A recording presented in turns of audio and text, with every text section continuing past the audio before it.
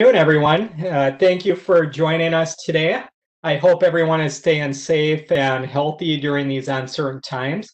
I appreciate your attendance today. So thank you very much for taking time out of your day to join us.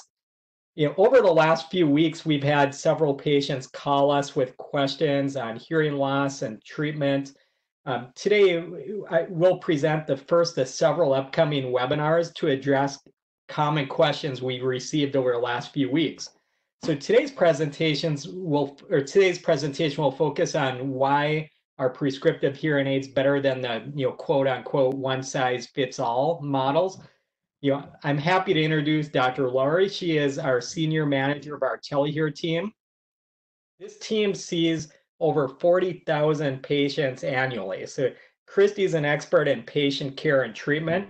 Telehear is a national team of audiologists that work virtually through virtual teleaudiology, with providers who are staffed in our retail locations throughout the United States. My name is Kent Collins. I'm the Director of Clinical Operations. I oversee the virtual healthcare and in-clinic patient care in all of our retail locations throughout the United States. In the next 20 minutes, we will review the difference between personalized hearing solutions and discuss why it is better than the one-size-fits-all models. But how did this become a problem? So Kristy, if you could flip to the next slide, please. Let's talk about the prevalence of hearing loss. About 10% of the world's population has hearing difficulties and hearing loss. So that's in the United States, that's about 32 million Americans. It's the only second to arthritis is the most common complaint in older adults. And it's one of those issues where it tends to go unnoticed because it's not like your ears feel pain or they bleed when you have hearing loss. So it tends to be an unnoticed condition. Of the hearing losses that are out there, only about 10% can be treated medically. So, surgical intervention, pills. So that includes ear infections that cause hearing loss. Only about 10% of hearing losses can be treated by any type of medical treatment. 90% of hearing losses are treated with the use of hearing instruments. So those tend to be our sensorineural losses, and that tends to be more common in adults and elderly patients. Another interesting stat is only about 16% of physicians routinely screen for hearing loss. I'm an audiologist. My physician doesn't screen for hearing loss, and it's very difficult for physicians to even detect a hearing loss in patients they see simply because you're in a small room and it's quiet and you're one-on-one with the physician facing the physician and you're able to see your physician's lips and it's easy to get the context of the sentence because you're talking about an issue you're presenting to the physician. So generally when you're in a physician's consult, the communication is good. It's not until you get out in your normal environment where you lose visual cues, there's background noise, that hearing loss tends to be more noticeable. That's why friends and family members notice the hearing loss much more than physicians do. So I want to ask this question, and this is something we'll address in the rest of the presentation. So is it possible that 32 million people in the United States can be treated with the same prescription, i.e., the one size fits all model? So imagine if 32 million people had vision loss and it was treated with one type of prescription. How well do you think that would work? So Kristy, if we could move to the next slide, please. And then we got the causes of hearing loss. Exposure to loud noise tends to be the number one cause of hearing loss. The second is just our natural aging process. So as we age, the hair cells in our inner ear tend to get damaged and it doesn't pick up the sound waves. Genetics, hereditary hearing loss is very common as well. Injuries to the head, ototoxic medications. So these are medications that can cause damage to those hair cells I just mentioned. An illness, so like high fevers can spike and cause hearing loss. So the cause of hearing loss is often factors into how we treat the hearing loss. So for example, with ototoxic medications, we conduct frequent hearing examinations to monitor any changes in hearing loss due to the medication. When changes are detected, we change the prescription of the hearing aids to correct for the newly identified hearing loss. So if we treated this as a one-size-fits-all approach, we would likely not be supplying enough adequate prescription to the ears, and therefore, the speech clarity and understanding capability would erode over time. So Kristy, I'll hand it to you to go over what happens when we don't do anything about hearing loss.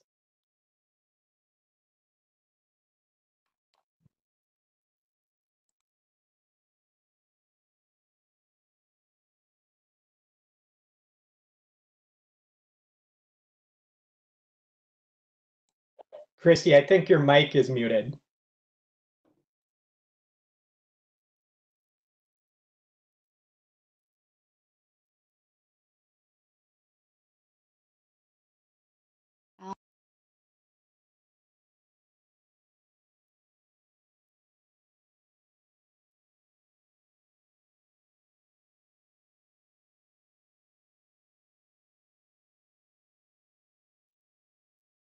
All right, I should be ready now. How about now? Yep, perfect. Perfect. I think we were having some tug of war there with the mute. Well, thank you for passing off to me. So, why is it a concern that speech clarity gets worse? Well, as Kent just mentioned in the previous slide, oftentimes what causes hearing loss is damage to the inner ear. And when there's damage to the inner ear, what that means is when sound passes through or comes into our ear, that damage is not allowing that sound to actually make it up to the brain. And the brain is actually where we hear and understand. The ear is just that information highway to get the information up to the brain. So when the brain is not receiving all of the information and all the sound, what that means is our speech perception is going to be compromised. We often hear from our patients that I hear, but I just don't understand. And really, that makes sense with what's going on with the ear. That information that's making it through is incomplete. And because of that, we're having to put a lot more effort and energy into actually hearing and understanding. We're having to piece together the pieces of what we're getting to make it make sense with what we think we should be hearing. And we do that so often that we can mishear and misunderstand, but we don't realize we're doing it. So when we're in a conversation in a group, we can oftentimes mishear and interject something that's not appropriate to the conversation. Well, that happens enough time, and you want to reduce your social engagement. It gets embarrassing, so you want to withdraw from that. All of these things can combine to lead to impaired cognition, poor physical function, and poor quality of life. While there's no proof yet that hearing aids slow cognitive decline, what hearing aids can do is maintain your brain's connection to the world and people around you. When you strain to try to understand, you become fatigued, stressed, you strain and can develop headaches even. You mishear certain words, and that can lead to very awkward dynamics in conversations. This can lead to depression, anxiety. It will lead to people withdrawing. So I will never forget a story of a patient coming in with her husband, and her hearing had been declining over years and years. And like most people, she just waited to get it checked out. Well, she and her husband finally came in, and we were able to put some hearing aids on her. And when we put them on her in the room and got her programmed, and the husband spoke to her, and she immediately responded in understanding, he just burst into tears because he was so excited that they could have conversations again. He had been frustrated and had told us that their relationship had really been affected by her inability to communicate and his inability to communicate with her. And he thanked us for giving him his wife back. So hearing loss can be so much more than what's on the surface of just not hearing and understanding. It really can impact a lot of different facets of life. So you may or may not have heard this before, but in recent years, we've learned as a hearing community that hearing loss increases the risk for dementia. And it can do that in three different ways. One is that hearing loss can lead to social isolation, which I just spoke about previously. All of those things, all those consequences of hearing loss can cause you to socially isolate, which we know is a known risk factor for dementia. Another way is that hearing loss can shift cognitive load. So, what that means is the brain is having to steal energy from other tasks and devote those to helping understand speech because it's so difficult, like we talked about earlier, to really put all the pieces of the puzzle together to understand. And so, by doing that, we're taking away energy that the brain could be using to remember things or to, cognitively interpret things. A third way is that hearing loss is proven to accelerate brain atrophy or shrinkage. If we think of the brain as a muscle, we know that our muscles require attention. They require stimulation or exercise, if you will. The brain requires stimulation as well. And so, if it's not getting that stimulation or that sound from the ear, then that part of the brain that receives that information is going to atrophy and shrink. What we know is that even a mild degree of hearing loss can make someone 2 times more likely to develop dementia. And the more severe the hearing loss gets, the more likely our chances are of developing dementia. A moderate hearing loss is 3 times more likely, and a severe degree of loss makes you 5 times more likely to develop dementia.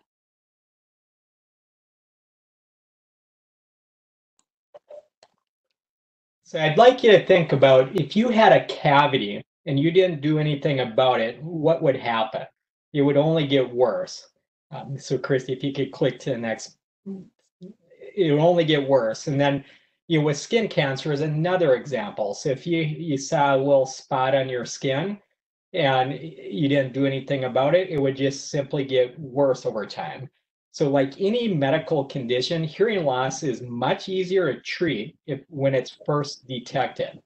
And you just have better long-term success in treatment. So, Chris, if we could go to the next slide. Most of our patients, when they first come in, like Kristy mentioned, it's not like they're what we call quote unquote deaf and can't hear anything at all. Most patients can hear, they just have difficulty understanding speech. They have a clarity problem. So essentially, they're hearing about half of the word and they're guessing or trying to fill in the gaps of the other half of the word. It really sounds like people are mumbling or slurring their speech. The brain simply has to work twice as hard to fill in the gaps. Kristy, we can show the next slide because I correlate this to vision. So imagine if you had vision loss and if we correlate vision and hearing loss together, most people can see, but it's blurry, and you could magnify it, but it just doesn't make it that much better. It makes it easier and bigger, but it doesn't get you the clarity. So when you get prescription eyeglasses, that's where the clarity comes in. And hearing loss is very much the same way. So if we go to the next slide, hearing loss is where you're not hearing the full word. You're getting part of the word. Oftentimes you're missing the high frequency consonant sounds of speech. So when you have hearing loss, you're not detecting all the sounds of the speech. And we could put amplifiers on your ears and make everything bigger. But again, louder isn't necessarily better. You could turn the TV up. You could have people yell at you, and it doesn't help you understand what they're saying that much easier. This is where really it takes prescriptive hearing aids to fix this condition. So you'll notice here is the letters in black are exactly what you see to the far left as far as what this patient's hearing. Well, when we can put prescription into the ears and get the clarity back, that's where all the letters in red jump out now. So the patient doesn't have to sit there and guess or strain at what those words mean and what they are. You can focus your attention on the conversation and let the sounds come into your ears normally. So I always tell people you hear with your ears, you understand speech with your brain. So we must correct your ears to stimulate your brain. So I want to ask this, I'll go back to the beginning. Is it possible that 32 million people in the United States can be treated with the one-size-fits-all approach? Again, likely not. So not everybody's going to have the same prescription, just like eyeglasses. You could take, somebody's prescriptive eyeglasses off of them and put it on yourself, and it likely won't help you. So everybody has different prescriptions. I'll hand it back to Kristy to go over personalized hearing solutions. Thank you, Kent. So you might ask, what is the difference between what we're calling a personalized hearing solution and something that you can get off the shelf? Well, when we talk about a personalized hearing solution, we're talking about a treatment plan. And a treatment plan is much more than just a pair of hearing aids. It's everything that you see listed here. And I won't read off each one by one, but you'll see several things that are very important to the overall success of how well you're going to perform with hearing aids. One of which is cerumen removal, which is wax. So what if your hearing difficulties are just because you have wax in your ears? So if you go buy something off the shelf and put it in your ears, you're not going to hear better with it, but maybe it's not the device, it's your ears require cleaning. And so going in to have a professional take a look in your ears and take care of things like that can play a big part in how successful you are ultimately with a treatment solution. Another thing I'd like to point out is speech and noise testing.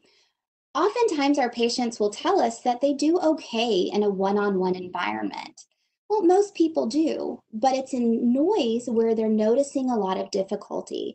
And so when you have a speech and noise test, we really find out, are you breaking down in the presence of noise? And if so, how are you doing that? And we're going to recommend something different for you if you struggle more in background noise than in a quiet situation. It's also important to have an annual hearing test in order to make sure we are prescribing your hearing aids correctly. We want to make sure that we're not under treating the problem. That can be as serious as not treating the problem at all. So you'll see under this solution, there's a really wide range in costs here, from $1,000 to $8,000 as a rough estimate. That all depends on the level of service and warranty that you're getting. And comparing that to something remote care, which is very popular in today's environment, this cost is going to be different because the services that are offered with this solution are going to be different. Don't have quite the hands-on approach. However, you are getting a personalized solution based on your needs that you're communicating to your hearing professional.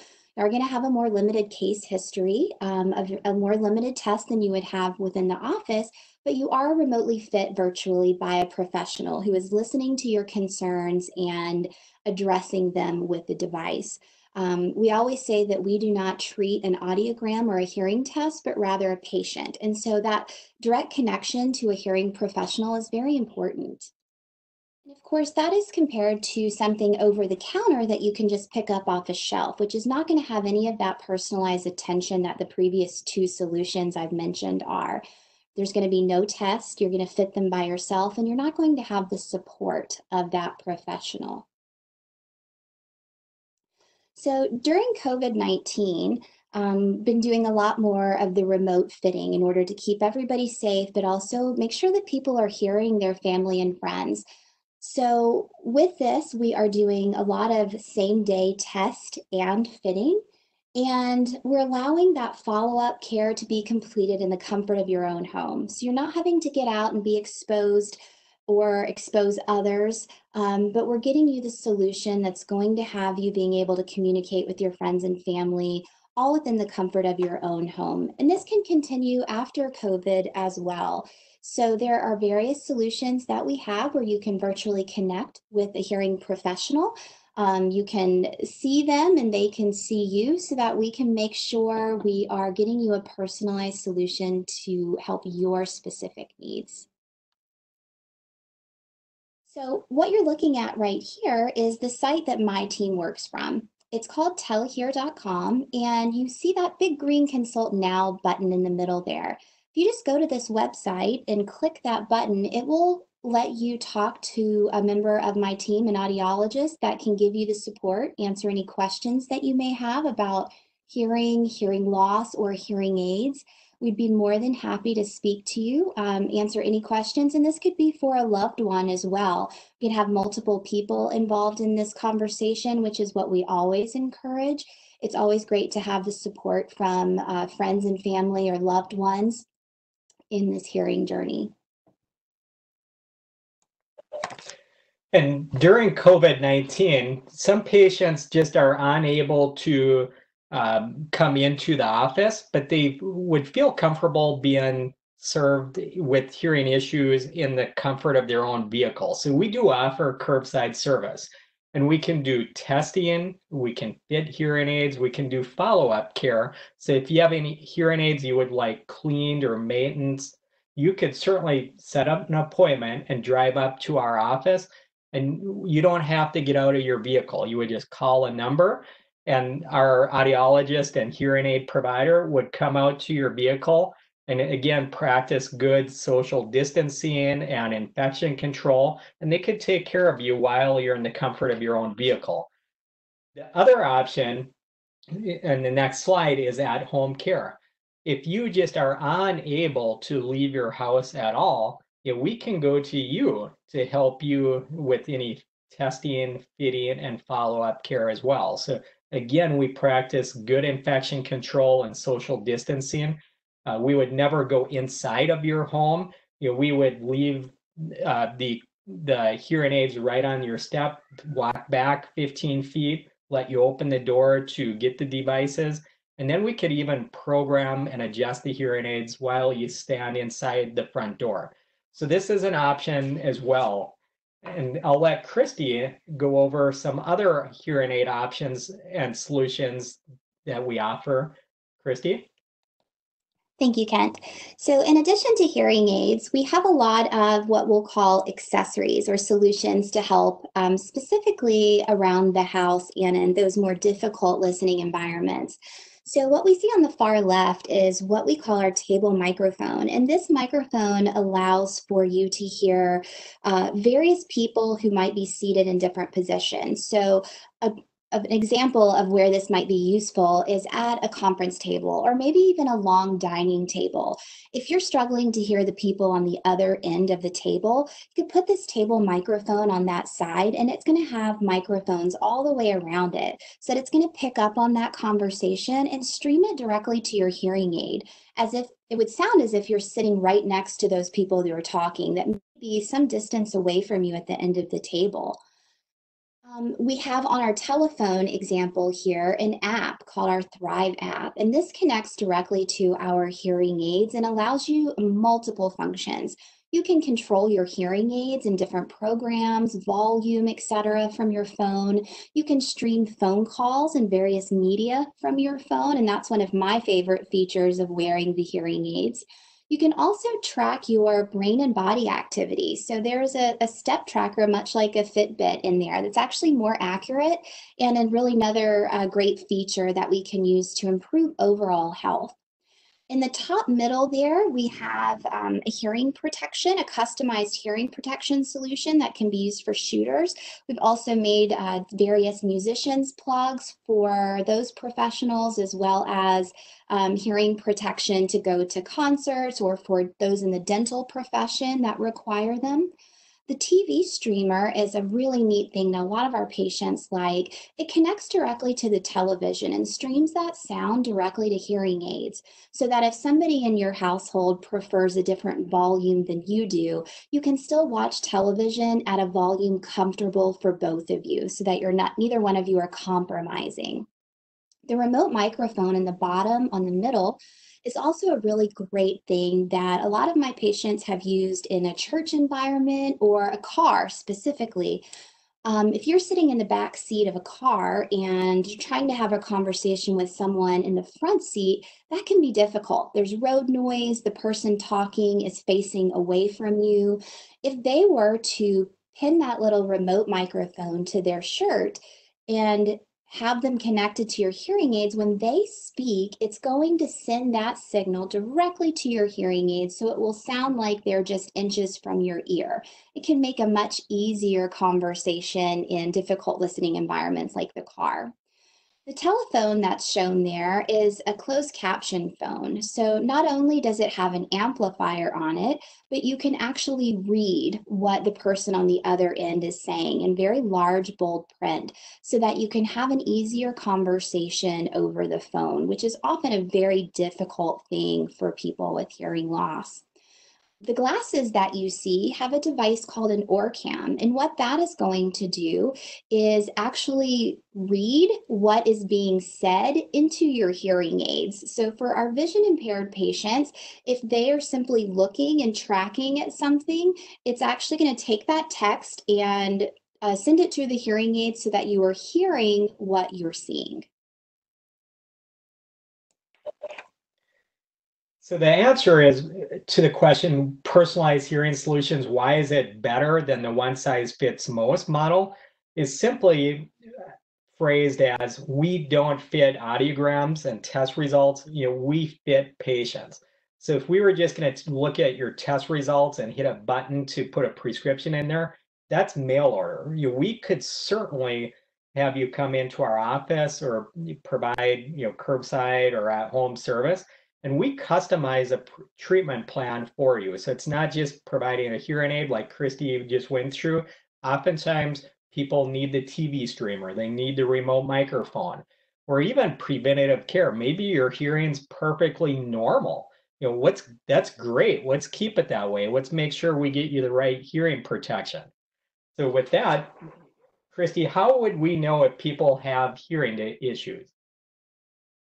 So, if you are frequently asking people to repeat themselves, if you're turning the television to a volume that other people mention are loud for them, if you have trouble understanding conversations, in particular in noisy places, if you have difficulty hearing women and children's voices, if you feel like other people are mumbling often, if you have trouble hearing and understanding on the phone, if you're avoiding social situations that you once found enjoyable simply because you're not being able to keep up with conversation, if you have ringing in your ears, something we call tinnitus, it could be a ringing, roaring, buzzing. Oftentimes, this co occurs with some degree of hearing loss, or if you're told by others that you have hearing loss.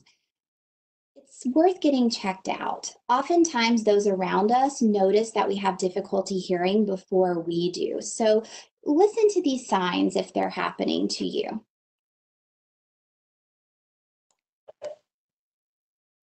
So what are the next steps? After this webinar, you'll get an email, and it'll be a follow-up email. And in that email, you could certainly hit a link and register and schedule an appointment in any of our offices throughout the country. You could also call the phone number if you'd like to write it down, 877-846-5551. So again, 877-846-5551. And you can choose to schedule an appointment. And I always encourage people, even like Kristy just mentioned, even if you don't see any of these signs of hearing loss, just having a baseline test is very important, because we'd like to repeat it. And if in the future, if you do have a hearing loss, we can always compare it to the baseline and see how rapid it's changing. Maybe it's slowly changing. It's going to help us gauge when, if necessary, to treat the hearing loss. So certainly baseline testing is very critical for the treatment plan overall. So with that, I will open it up to any questions. So if you have any questions, please, you could unmute your microphone. You could type it into the Q&A session. I do have some questions that already came in. So let me begin with one of the questions. Kristy, this is for you. My doctor told me that hearing loss is normal for my age. How do you answer that? Yeah, that's a great question, and one I've heard many times over the years. There is never a time for it to be normal to have hearing loss, regardless of age. Is it more prevalent as we age? Yeah, it is, but it's still not normal. So I would, if you are concerned about your hearing at all, just get your hearing tested, get it evaluated. I've also heard, and this may be a question, Kent, that I'm jumping the gun on, but while we're on the subject of what doctors have said, if your hearing loss can't be fixed. And from a doctor's perspective, it can't be fixed. It can't be fixed with a knife or under a scalpel. But oftentimes, more often than not, hearing loss can be treated with hearing aids very effectively. And so I would encourage you to certainly talk about your concerns about your hearing with your doctor. But if you're having concerns at all, please get your hearing evaluated. As Kent said, maybe there's not anything going on and you'll just have a great baseline. But more often than not, if you're having concerns, there's something that's going to be found. And Sandra just asked a great question. Does insurance cover some of the cost? I'll answer that one. We are happy to check your insurance. The good news is more and more insurance companies are covering hearing aids and treatment plans. If you would ask me that even 2 to 5 years ago, very few insurance companies covered any treatment. Now, a lot of insurance companies do. So if you if you schedule an appointment by clicking the link in the email, one of our insurance specialists will call you and gather your insurance information, and they could check to see if you have any hearing aid benefits. The good news is just coming in for the hearing exam is complimentary. There's no charge for the hearing test. So your insurance will not be billed for that visit you schedule for a hearing examination. But we like to review if there is a hearing loss. We'd like to inform you and let you know what your insurance coverage is and what your responsibility, if any, would be for the treatment plan. So we are happy to check that for you. There is another question, Kristy. My friend tried hearing aids and they don't work. How would you answer that one?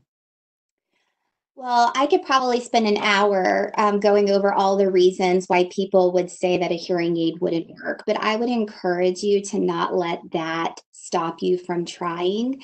It can be a personal motivation reason why somebody wasn't successful. Perhaps the prescription in the hearing aid wasn't correct. Maybe they weren't comfortable. Really, there are many, many, many things that we can do to get the fit prescription and sound quality comfortable for you. And with hearing aids, there's an evaluation period. It's a law in every state that you should have at least 30 days to evaluate hearing aids once you decide to try them. And so there's really no harm in trying it for yourself. You want to make sure that you have the authority to speak on hearing aids and not let somebody else's experience dictate how you treat yourself. And Dr. Lowery, we have another question from Corey. It says, my hearing aids are not comfortable. I don't wear them because they itch and the tube feels too short. I think my ear canals are too small for them. Are there children's sizes? There absolutely are. I would encourage you, Corey, to go back to your fitting professional and ask them to resize or refit the hearing aid. And if they're unwilling or unable to do that, find another professional. And that would be one of the things, Corey, when you schedule an appointment, come in for the complimentary hearing examination, and our professional can look at it and make sure if we need to put different tubes on there, we certainly carry everything in stock, and we'd be happy to look at that. The last question, Kristy, is, can I pay for services in the clinic as I need it?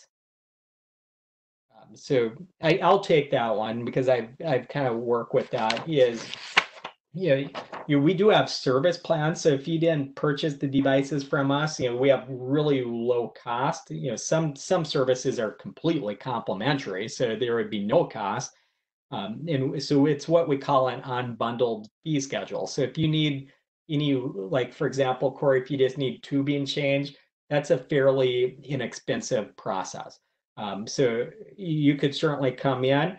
If you purchase service plans, we do have that. So service plans would be like those treatment options that Dr. Lowery reviewed as far as tinnitus, therapy, what we call oral rehab therapy, helping you go through communication strategies, just reprogramming the prescription, doing an annual test and reprogramming. We do have very low cost service plans available as well. So I think we covered all the questions. I appreciate everybody's time today.